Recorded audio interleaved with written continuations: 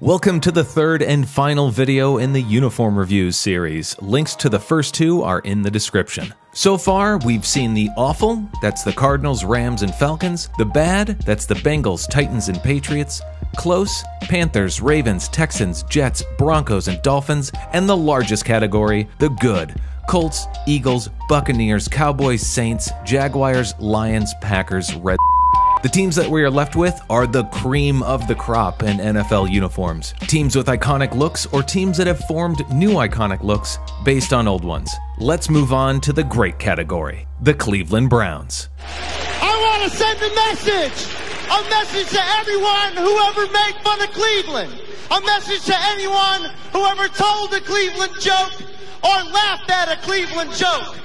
You can now officially shut up! Sometimes when you screw up a uniform so bad, you can't release a new design. Even if the Browns came out with the coolest, most modern design that incorporates their old look, it wouldn't have worked. People were so sick at looking at these ultimate try-hard uniforms almost immediately. The front office even wanted to change their uniforms, but couldn't. You see, the NFL has this 5-year rule on uniforms. Once you change your set, you can't change it again for at least 5 years. So the Browns ended up resorting to wearing their alternate Color Rush jersey at home instead. Then, as soon as that 5 years was up, they changed back to their old look. I'm happy they went back to them. A lot of people might not like the Browns because, you know, the color scheme. And I get it, who wants to be brown and orange? But that's kind of the great thing about them. You can't confuse these guys for anybody else. And what are they gonna do? Not have brown in their colors? It's really the best use of these colors. Too much orange and you're a traffic cone. Too much brown, you're poops. So I think they did the right thing by just going back to a classic look that they know their fans love. But it is weird that they went with this traumatic flashback scene in a movie for the uniform reveal.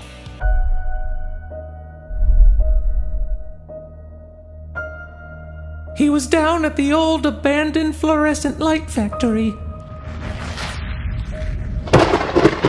Some say his spirit is still in there, flexing.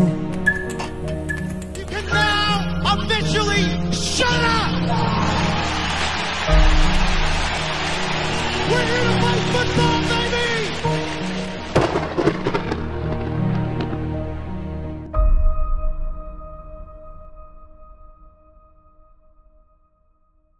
Even with all this epilepsy triggering, you could see the contrast and this minimalistic design. It'll look great on all body types. It's what the Browns should have always been. Would I have liked something that incorporated Brownie the Elf, or maybe a larger helmet stripe? Sure. But this is the only uniform they can go with right now. Can't wait to see these things on the field. The Browns did a similar thing to the Buccaneers, going back to a previous design with their new redesign. There is one odd thing with the brown pants. It only features orange stripes. It doesn't have the white down the middle, which is a little odd. I think it would look better with the white on the pants. The other odd thing is their alternate uniform features no striping. It's just all brown with orange numbers and Nike swooshes. So you have a bit of that yoga pants look that we've mentioned before. I also like the Browns having an orange uniform, so I hope they come back to it, but I think it's nice to mix it up. Up next, the Chicago Bears. Full disclosure, I am a Bears fan. Always have been. Even when I looked like a little lunch lady in an Eric Kramer jersey. But I could put my bias aside for something like this. I mean, I was able to do it for the Packers, the worst franchise ever, with that big dopey-eyed Aaron Rodgers over there, just destroying the Bears' hopes and dreams every year. Aaron Rodgers and his big dumb face, sitting around in the pocket flinging Hail Mary passes, always looking like a smug, dumb-face idiot. Bad man! Big dumb face, bad man! You know what? I'm gonna put Aaron Rodgers' big dumb face in the awful category. Where was I? Oh yeah, I'm totally impartial. The Bears have constantly been tweaking their uniform design to fit NFL equipment changes. And they're so good that people don't even notice when they change. See, back when Nike took over, the Bears made a critical change to their set. When the Bears first made this design, almost all NFL players had long sleeves. So these 3 stripes and the TV numbers could share the same real estate. But slowly, as time passed, the sleeves became shorter and shorter. Soon the three stripes were lost below the pad level and the TV numbers just kind of owned that area. And that's not a good look when your Hall of Fame player, coach, owner has his initials on one of those sleeve stripes. So when Nike came back with a new template, the Bears decided to move their TV numbers up to their shoulder pads, and then that gives them their whole sleeve cap for the stripes. It looks much better. Those shoulder stripes that match the stripes on the sock is such an amazing minimalist design. The Bears have always been about stripes too. In 2019, they showed off their amazing psychedelic 1936 uniforms that have these insane striped socks, excessive striped shoulders, and this amazing three-stripe helmet. The helmet looks like the Michigan Wolverines, but the Bears actually came out with this look first. The Bears were also one of the first teams to not use block numbers. They knew right away that this rounded logo wouldn't work with block numbers, something the Panthers still haven't gotten right. So they made this font to perfectly complement their Wishbone C logo. It's also fitting that the Bears have their founder George Halas's initials on their uniform, because he basically picked them out himself. The Bears are navy and orange because Halas went to Illinois University, and they're called the Bears because they used to play in Wrigley, and Halas said, if those guys are Cubs, then we're Bears. Even the Wishbone C is a very Chicago thing.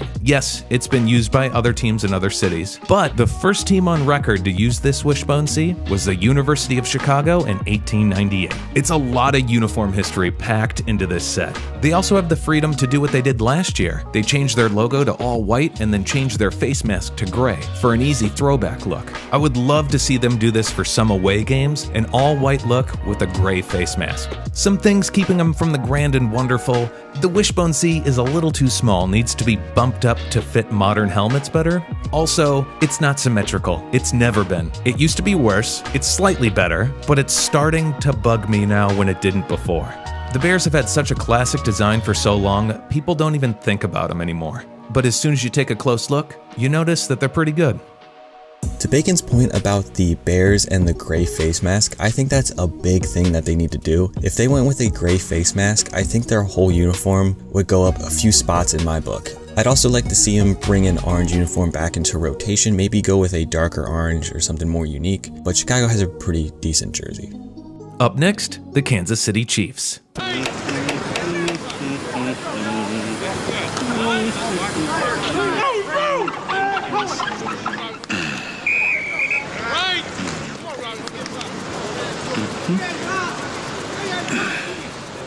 Hey, that's great. But who are the chefs? Not going anywhere for a while? Great googly moogly. Grab a Snickers. The Chiefs have a really nice old AFL look. The thin stripes on their sleeves can also be found on their pants. You can see it's much thinner than a modern stripe. Here's a standard pant stripe. Here are the Chiefs.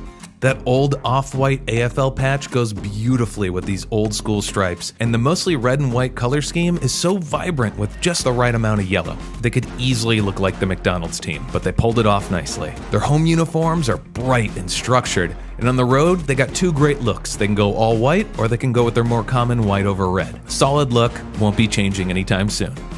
The Chiefs have a really classic, really good look. It's really simple, but it works with how bright that red is and it stands out. I don't think there's anything that they should change. In my redesign, I gave them a bit of a pattern in their striping, but I think the only thing they need to do is maybe add a creative alternate. I think a red jersey with like yellow numbers would be a simple alternate. The yellow uniform idea looks like Ronald McDonald, and I haven't heard the end of it, so they should probably avoid an all yellow look. Overall, it's a really solid uniform. Up next, the Seattle Seahawks. The Seahawks are one of the very few teams to release a new radical design and haven't been forced to change them back. Now even more with teams like the Browns and Buccaneers being forced back into their older designs, it's great to have a team like Seattle that can pull off this more modern look. It does have the most flaws out of any other uniform in this category, but because the organization and fans have rallied around it, it doesn't really matter. I'm not a huge fan of the matte helmets with the shiny center thing, and I hate the Seahawks word mark on the stripe. But those things are outweighed by the overall design of the uniform. I know a lot of people don't like this neon green, but I think with this dull navy and this gray backdrop, it really allows for a super bright color like neon green. It's an extremely difficult color to work with, and I think Nike actually did a great job of showing restraint for once. And that's kind of why the all green are disgusting, but even then, they're almost so bad they're amazing. I really like the use of this feather pattern on the numbers, and I'm fine with it on the pant leg with a nod to the 12th man, but it's a little much on the helmet and then again on the neckline. It's a little over-designed. Besides that, it's a great contemporary look. It's a huge upgrade over their previous design, and I give the Seahawks points for taking risks. I'd also be cool with the Seahawks being that team that constantly changes uniforms every 5 years to try and push the boundary of things. They're one of the few teams that could get away with this. Even though their classic uniforms are super fun and great, I think they're better off just moving forward. Seattle has the most modern feeling uniform, I think. It's the most unique, and I really appreciate that. I'm a big fan of their classic blue, and in my redesign I did something like that, but I think their look currently is a really good one. I see people that either really love the uniform or think it's okay. I don't know a lot of people that absolutely hate it or anything like that, so that's always a good sign. Moving on to the Minnesota Vikings. Winning the lottery? It hasn't changed me. Get off my lawn. The Vikings used to be in the same boat as the Cardinals uniform-wise. Thankfully, they were able to look past some seriously bad designs from Reebok, and when 2013 rolled around, they came out with this. An extremely underappreciated aspect of the uniforms are these stripes that mimic the shape of a Viking ship. A great new take on classic striping. Perfect stripe consistency throughout the design also really helps. And even if they're historically inaccurate, the best part of this whole setup is the Viking horns on the helmet. And the matte finish really works with this shade of purple too. Finally, in 2019, the Vikings fixed their helmet. Here's the old one on the left, and here's the new one on the right. You can see it matches the jersey much better. Their number font also perfectly complements the uniform styling and that Viking horn. With some combinations, it doesn't work that well, and it's a little much sometimes, so it's not the best part of the uniform, and that could be tweaked a little bit. But I hope to see this design stick around for a really long time. This one sits right on the edge of grand and wonderful for me.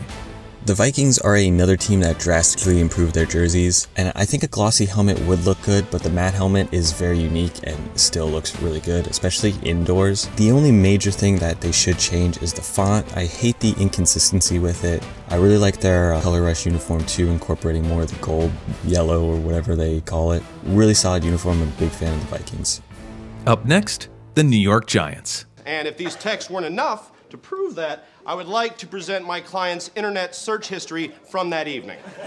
I'd rather just confess to the murder. I went back and forth between the good and great for the Giants. What bumped them up for me was that switch back to the white pants. There's nothing really wrong with their gray pants, but the white pants combine the best part of their old design with the best parts of their even older design. It allows them to use this original stripe style that is very New York Giants. And their helmet logo is extremely well done. I love how they use lowercase letters. It really helps it stand out against all these other New York teams. I feel like it's an extremely underrated design. The underlined Giants word mark, it's cool. It just never really did it for me. I'd much rather see this as an alternate logo. The Giants are one of the few teams that have a completely different look on their away uniforms. And when your design is this minimal, it's really awesome to have two completely different looks. I also love their alternate / throwbacks. I'd love to see them have this look be their home look and then this look be their away look. Two totally different styles. I really enjoy the Giants' use of color and minimalist design elements to achieve their own look. It's at the low end of great, but it's still great. The Giants, I think, have a really great home uniform. I think their away uniform with all red accents on it is a bit odd, but I think their Color Rush white is way better. And I also think they could pull off some striping on the home uniform if they wanted to. I like the simplicity of it now, but in the future, if they were to mix it up, I think some simple striping could work. But their minimalist style now is very unique and just looks really good. That's it for the great category. Let's move on to the grand and wonderful. The Las Vegas Raiders. Hey, Nate. How do you feel about me putting the Raiders so high on the list? Get the out of my room.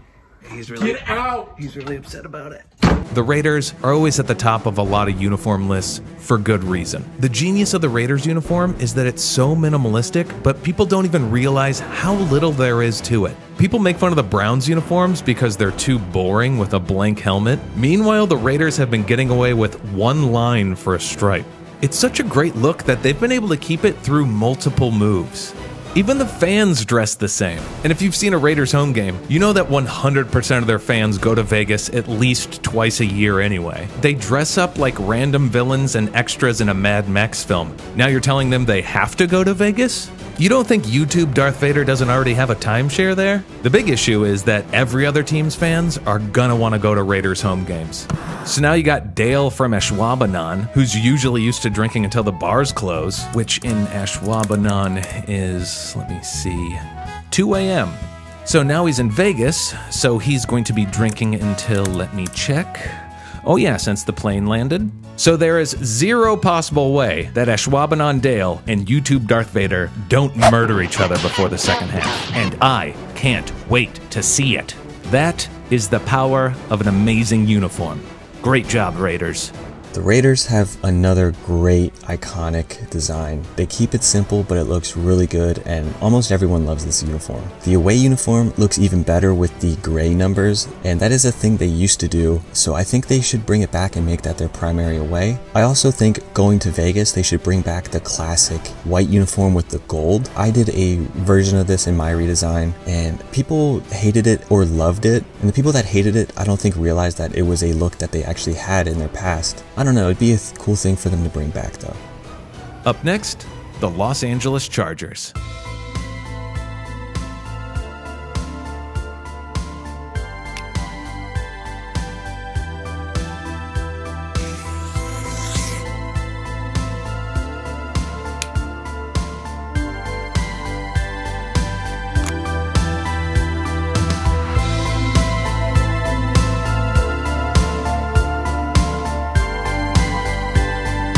The Chargers are one of those teams who had an amazing look, but then the 90s happened and bright colors weren't allowed anymore. That mistake stuck with them for way too long, until recently when they woke up and realized that their powder blues were vastly superior. And then they paired that with a yellow face mask. Oh my god, it's already a huge upgrade. I love these. Then they're like, oh, you like that? How about these bad boys for life? So I have to wait to see them on the field first. Even months later, we've only seen these mock-ups and these bad photoshops, but I'm pretty sure that these are the best uniforms that they have ever worn. The removal of those TV numbers leaves a lot of room for their bolts on the shoulders. Then they took the TV numbers and put them on the helmet. So awesome. No other NFL team has helmet numbers on the side like this. Plus, the Chargers helmet logo was originally designed with these numbers in mind. So when they got rid of them, it was a little weird. On the Navy helmet, it was fine because that navy filled in the space. But when they switched back to white, it was just too empty for me.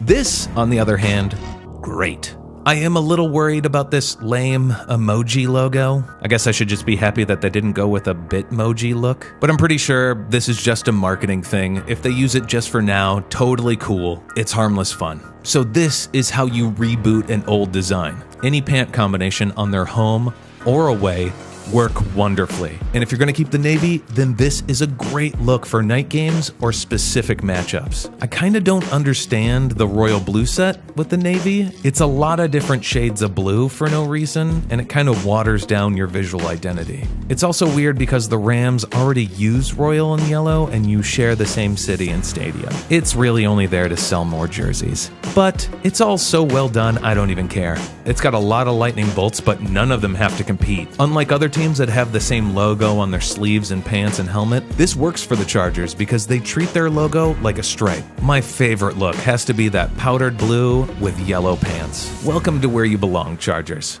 Now, my personal favorite uniform out of the whole league now is the new Chargers uniform. Every change I made to the Chargers uniform, they did in their new redesign, but they did it better. It's so funny how contrasting it is to what the Rams did. Complete opposites with similar colors. One killed it, one killed it.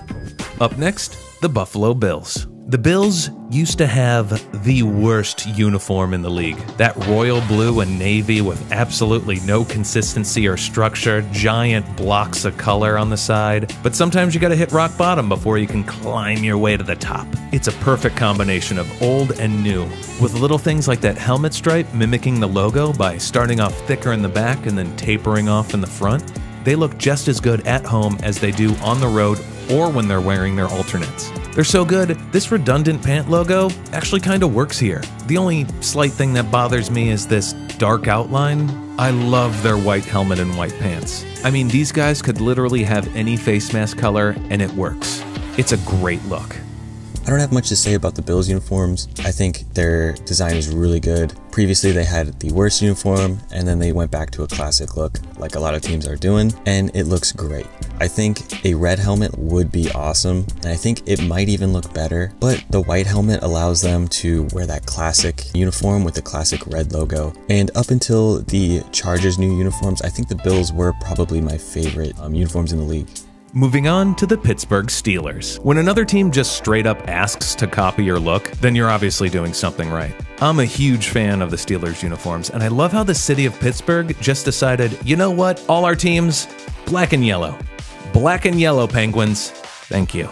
I wish more cities would do stuff like this. The patch on the chest is perfect when you're only using one helmet logo. Even that itself is a great design element. It's so original and different. The Steelers are an organization that sticks with tradition, but isn't afraid to make the right changes to their uniforms. Their block numbers, it looks just fine, but this updated number font really matches the rounded logo and brings the whole look together. I really love this contrasting font colors between the name on the back and the numbers. Visually, it creates that separation that you need in a color set like this. I'm even fine with the no sock stripes because this plain pant stripe. The only thing that bugs me is how the shoulder stripes get cut off on a lot of players. It seems to happen with a lot of these big stripes. It used to be a big problem with the 49ers, but they were able to fix it. Maybe the Steelers could have that fixed. But either way, overall, great design, and I love seeing them on game day.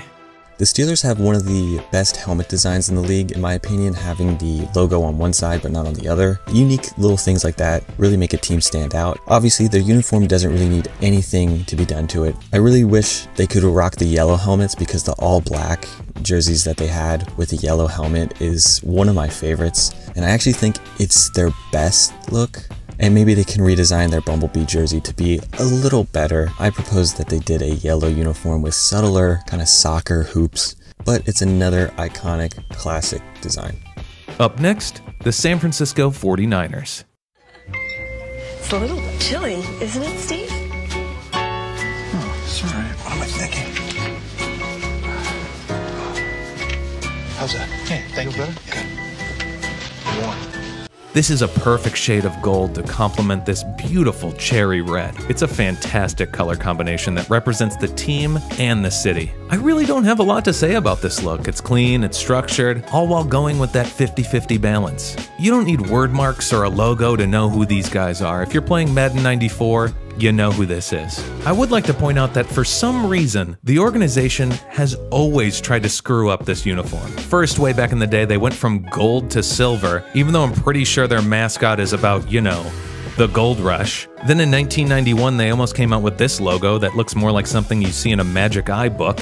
Then they took this amazing look, stripped it of all of its gold, and made it mostly red and black with giant drop shadows. Then they brought back their classic look and decided to outline everything in black and make it cool. Finally, they went back to their best look, but made all black alternates for some reason. It doesn't work.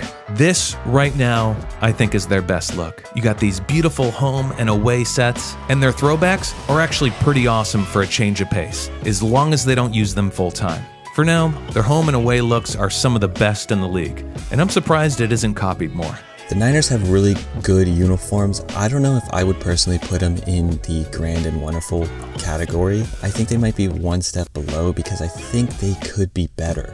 Whole uniform looks way better with the red face mask. Also, I think one thing that knocks them is that their throwback uniform, I think, is their best. And I also wish they incorporated a little more color on the stripes that they have, but there's no debating that this uniform is really good. And I don't know if it's grand and wonderful like Bacon thinks, but it is a really good uniform. So that is it. Every uniform reviewed, and it only took about an hour and 23 minutes, which is the same runtime as Deuce Bigalow European Gigolo. Here's a chart with the amount of teams in each category, and as you can see, there's a lot more good than bad on this list. Even the teams that I have in the worst category aren't that bad, and are nowhere near as bad as some previous designs. I like how teams have decided to start showing off their new uniforms at events because as a culture we're way more aware of design now. I don't like how this has led to the over-marketing of these things and how the materials released with them are full of corporate speak nonsense. And I love the uniform reveals, but I think you could tell that I kinda hate that they're released with this music video style where you can't see anything. Can you please just show us the uniform in detail? Why do you have to overproduce your stuff? Oh, I'm talking to myself now. Hopefully they'll just get tired of this uncreative nonsense and try something new once people get sick of it. Thanks so much again to Noah for helping me out with this video. I hope you guys enjoyed this. My channel is more about comedy and just talking about stuff that I find interesting. So sometimes I'll make an animation, sometimes I'll make a video about a movie or a commercial. I do have a couple more uniform videos planned, but I always try to keep things aggressively silly. Let me know in the comments what you're most interested in seeing next. If all this sounds like fun, please subscribe, give me a thumbs up, and thanks so much for watching.